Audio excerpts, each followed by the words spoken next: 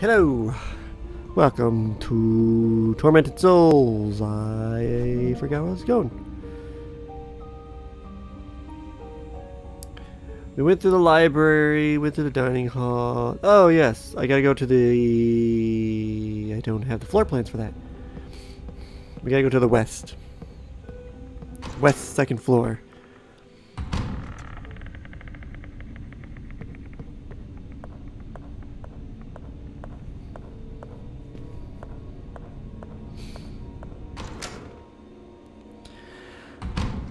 Boo-boo-doo. Which will be in this general direction. Oh, okay, that's the locked door. Yes, okay. I remember from when I already played this. Yeah.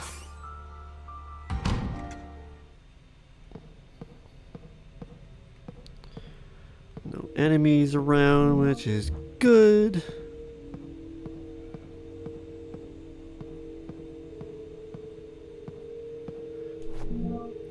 Another logbook. The West Wing's second floor fuse has blown again, and I've run out of spares. These things are giving me a headache. All it needs to do is pass electricity through. I'm sure I can find something conductive to do the job in the meantime. That screw that the father gave me shall work. But this is another puzzle. It's not as simple as putting the screw in, because there's another locked door in the other hallway. Also, there's guys around the corner, so I'm going to take this and get ready.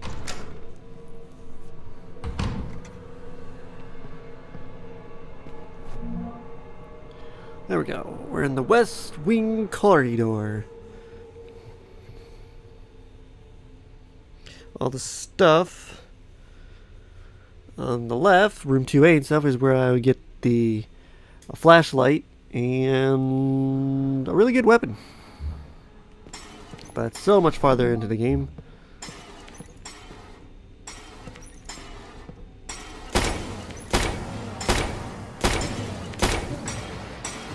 Come up these stairs for me.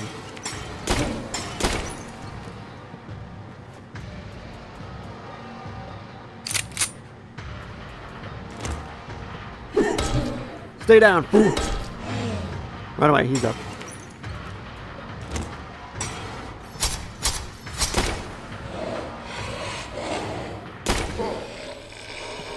Seems like they added, I don't know if it was intentional, but it seems like they added some invincibility frames on these guys. Because before you can just keep going even when they're screaming. Not anymore. Room 2E. A save room.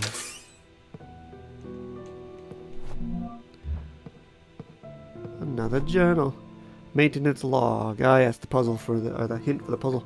November 30th, 10:30. Dr. Cullen reported that no matter how many times he pressed the button to call the elevator, it didn't work. When I checked on it, I realized that someone had left an object blocking the elevator doors, stopping them from closing completely. January 20th, 1960. Wow, 1600. The buttons on to call the elevator from the basement and the first floor aren't working. The elevator can only be called from the second floor.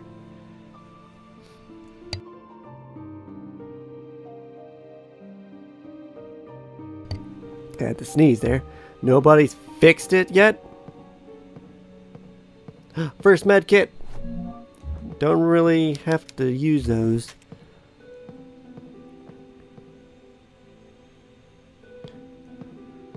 Some shotgun ammo, and there's a lot of dead bodies on the floor for some reason. Also, no mention that there's a bed sitting on the wall either. That's just normal here.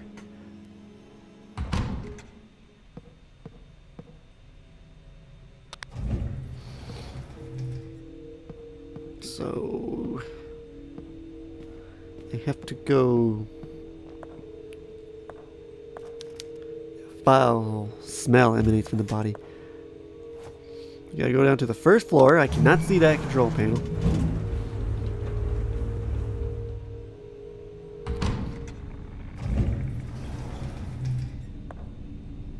And then the puzzle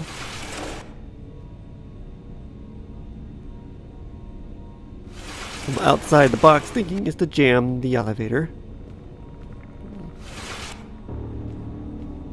Prevent the door from shutting, since it cannot be called from down here. I'm gonna run all the way back around. And take the screw.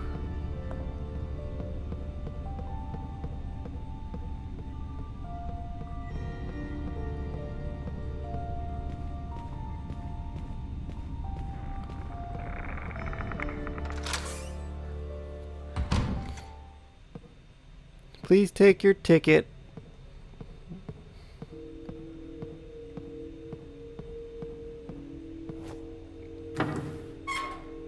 Flip off. Take the hot screw. She's got leather gloves, it's fine. They're fingerless, but hey, they're fine.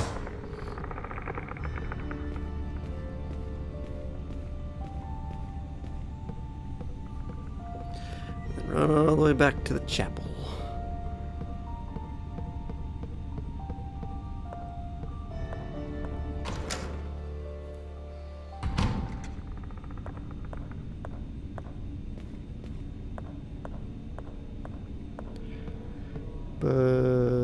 Whipped over here.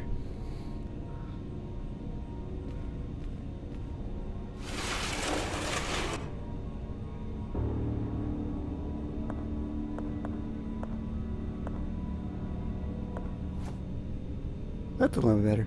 To the top floor. And by top floor, I mean second floor. It's only a 2-story house, apparently. That's fine. Makes it easier to navigate. And then now, you can just open you up and stick you in here. Flip you on, and both doors are active. Conveniently. Where did this take me again? The operating room. Ah, yes. Get that nail gun out.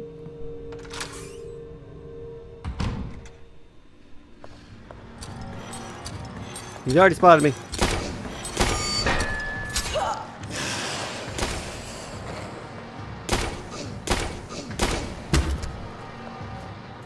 Fighting in a... I'll take that. Small room. Not good. Not good at all. Also, new enemy introduction. 2 new enemy introductions.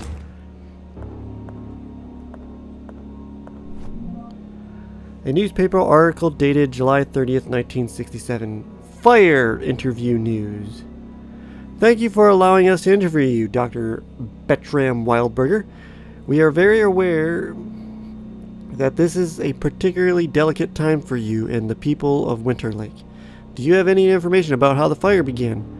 Experts are working hard to find the answer. Unfortunately, we are still waiting to discover the cause. What will happen now that the hospital is completely lost? A director of the hospital and as director of the hospital and as someone grateful for everything life has given me, I am currently working on accommodating the hospital's needs within my mansion. This, of course, will be temporary, at least until until we manage to construct a new hospital building. I have also spoken to kind donators who will be providing equipment and furniture. How generous of you, Director. I am merely God's servant. I exist to do His will. I didn't like those last words.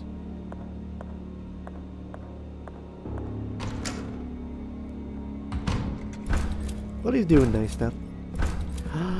Boom! Shotgun!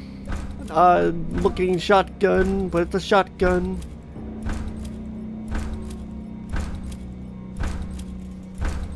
Only one bullet at a time. And how'd you get here before me? Again.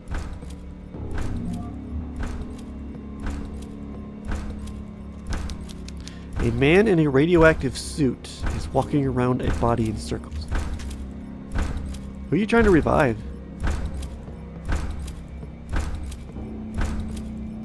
Father, what's going on here? Why is that weird man walking around the operating table with that weird chandelier in his hands? What are you talking about, child? I don't see anything. You don't see the man on the other side of the glass? Come on, child. This place is giving you hallucinations. You must rest. I don't know what's real or what is a product of my imagination, Father. Let me tell you a story. Hundreds of years ago, this island was inhabited by a tribe. One night, the moon could not be seen in the night sky, and the world was plunged into darkness. The shaman of the tribe, those with special blood, danced around their dead, willing their bodies to rise and walk the earth once more. That sounds terrifying. Thanks for the hint. We got a visual hint and a... I don't know what the word. Spoken hint. So now...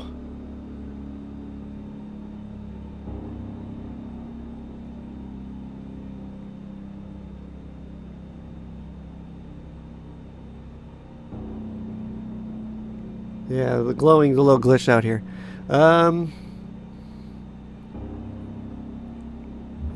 Okay, I want to go this way past the trap. Also, I'm just going to equip the shotgun because new enemy type. Hello!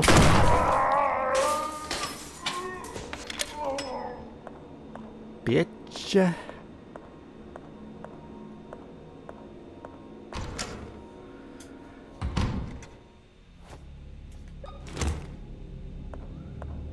Second first aid kit. Never mind. Alright, more of William's journals. Just leaving them all around. Thanks, though. November 15th, 1980. Maria is infected with a rare disease. My 2 girls are missing, and my father has died. Upon my return from the business trip, I found the mansion surrounded by police. The officer in charge, without qualm, destroyed my entire world with his cold words. Afterward, they attacked me with annoying questions and did not let me see Maria until they were finished. She appears dead in life. Her skin, burnt by what seems to be radiation, is falling apart. Her whatever, has changed quickly into something ominous. Her eyes do not show their pupils, and the only sounds that come from her mouth are feral screams.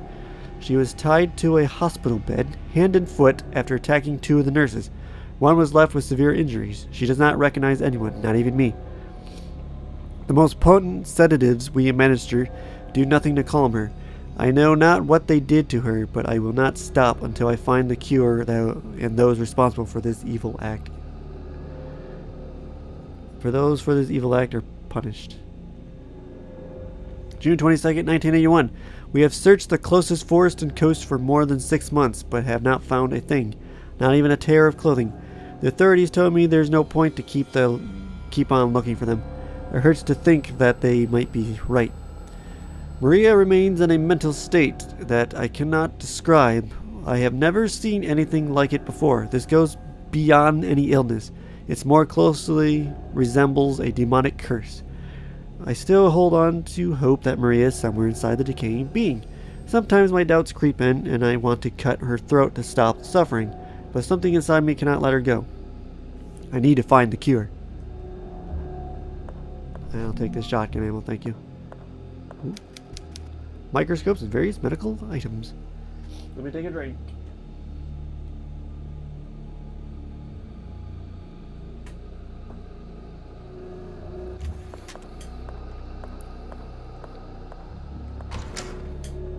Alrighty. To anesthesia. There should be a dude in here. Tismute Legends about... No, I ran wrong room. This is where I'm supposed to go. I gotta backtrack real quick. Tismute Legends around the magical blood that courses through the veins of twins, allowing them to communicate with each other by thought alone. Some even claim that brothers and sisters could appear next to each other in seconds across incredible distances. It is not surprising that the first explorers to arrive on the island called such gifted younglings witch children. Unfortunately, they seldom arrived 10 or 11 summers once chosen for sacrifice. However, the most striking tale is that of the nights when no moon was in the sky, the nights when the little twins would be sacrificed. The children would dance, torch in hand, around the tribe's deceased, while remaining tribesmen extinguished with their torches.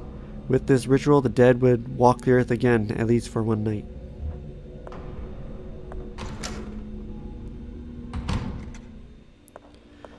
Alright, this is the hallway I'm wanting.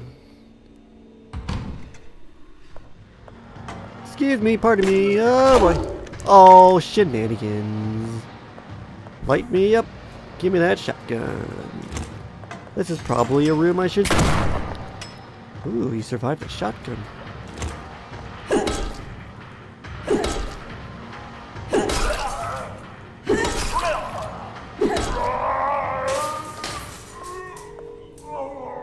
But this should have been a room. I probably should have waited until I had the flashlight, but whatever. I put the candle there for a reason. And now, unlocked the main hall. Some morphine. I dropped the caution. Of course I did. I'll take another one. I already broke the trophy anyway. Ah, William's journal again. June 21st, 1969. Maria insisted on having a huge celebration for our little girl's 5th birthday. Even my stubborn father joined us. It appears the girls have changed him, in a good way. Everything would have been perfect if it were not for Noah, Maria's father. His cold stare makes the girls uncomfortable, and the crude way he treats Maria makes me uncomfortable. If the old man thinks he can keep abusing my wife as he did when she was a child, or dares believe he can do the same thing with his granddaughters, he is mistaken. I will protect my wife and daughters from anyone who would seek to do them harm. Good for you. God damn it. I don't think there's anything else in this room. Okay. Now unless I want to go back and save, which... How many save points do I got? I got 3. I am in the dressing room. There is a save point in room 2E. So I will backtrack to there and save. Recording at 1080p is murder on hard drive space. Especially when my little solid state hard drive is tiny in terms of memory.